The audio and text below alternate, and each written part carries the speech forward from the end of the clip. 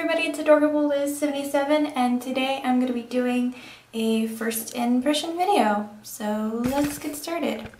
So I have literally never tried this product ever, and it is the Maybelline Color Stay Tattoos, and I have two of them, and this is from their new Leather Couture collection.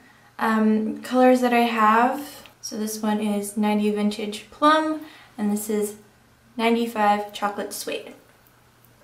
These are the two colors that appealed to me. I bought mine both at Ulta when they were on sale for buy one get one 50% off, and I had a $3.50 coupon. So literally these two cost $3.50 each because they're regularly $6.99.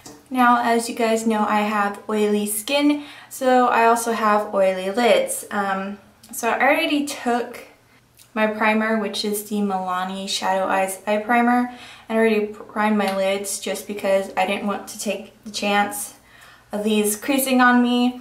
I know these are supposed to be like crease proof or something like that, but since I'm going out today, I really don't want them to crease on me.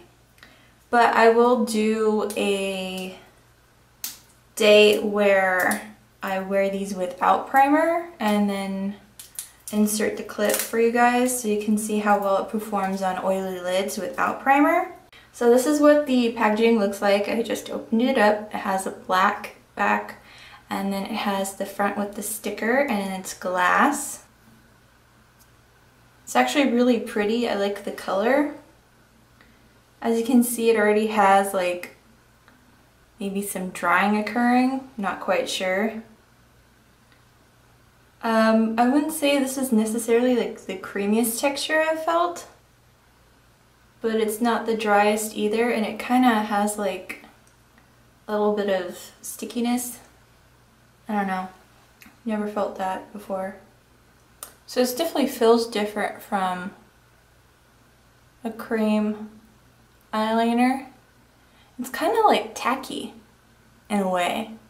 I don't know, it kind of seems a little patchy. I don't know. Maybe it's just because I'm applying it with my finger.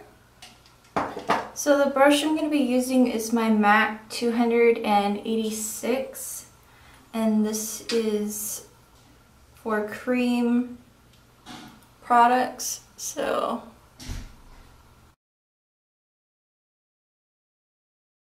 but yeah, this is definitely like a thicker consistency, and it's definitely a little bit tacky.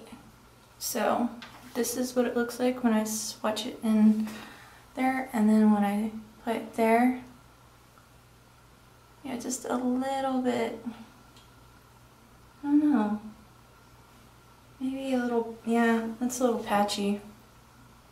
And this is the brown one, the chocolate suede one. And this is what the chocolate suede one looks like upon opening it. It has like a little bit of a crack in it already, like it's already drying.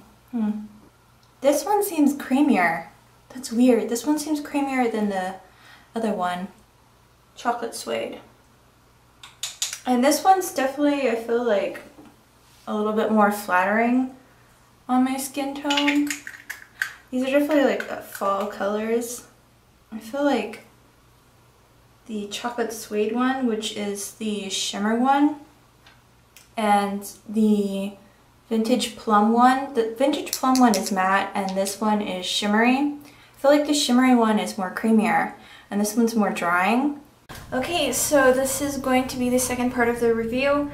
In that, I paired it up with the Wet n Wild Quad and Silent treatment, which actually really corresponds well to the color tattoos that I got. I really like the Silent treatment quad, but sometimes it doesn't quite show up all that great on my lids for some reason. I don't know if it's my skin tone or that I have natural dark circles, but this actually did help it show up a little bit more. So I'm just gonna take my finger, and if you're wondering, this eye is the eye that has the Milani eyeshadow primer, I can already tell that this one seems to be slightly more pigmented than the Vintage Plum. I'm going to be using my synthetic Rite Aid eyeshadow brush. I'm going to go into that crease color. This side doesn't have primer. And this seems to be going on a lot like smoother onto my eyelids, and it seems to spread out a lot easier. Maybe because I don't have eye primer, and the eye primer usually helps it stick. So hopefully it's not gonna crease horribly by the end of my shift. It's like 3 something, like 3:14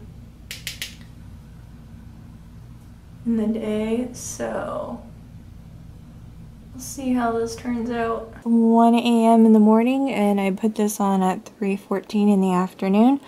So this is the end result. This is the eye with primer. This is the eye without primer. Both have creasing.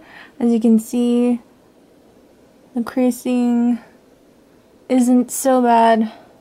This one's a little bit worse. And this one's the one without primer. So overall, not horrible for someone who has really oily lids.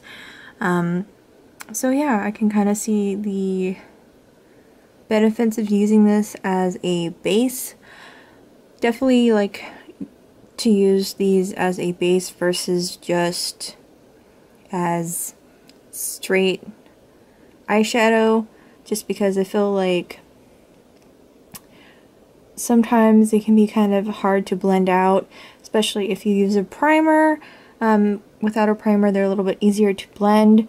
The Vintage Purple color is a little bit more patchy, whereas the Chocolate Suede is not.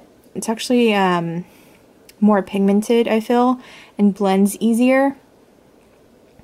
So yeah, if I were to say out of the Vintage Plum or the Chocolate Suede, which one I would definitely buy again, it would definitely be the Chocolate Suede. Both are really pretty colors. So yeah, thank you guys so much for watching my review, and have a great day. Bye!